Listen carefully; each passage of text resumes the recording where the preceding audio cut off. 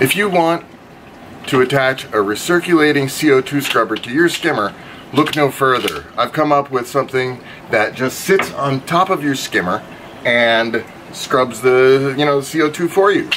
Basket that sits on top of your skimmer, you load it with soda lime and you hook it up to your skimmer input and that'll do the trick. I'm going to put some soda lime into my skimmer basket.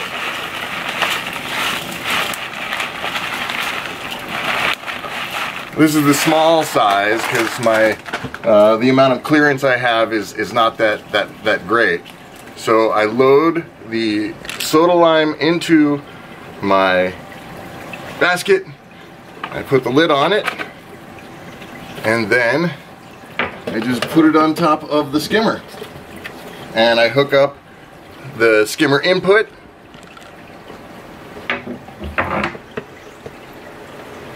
And just like that, you have a recirculating CO2 scrubber on your skimmer. Check it out, parlaquatics.com. I think it's for 30 bucks.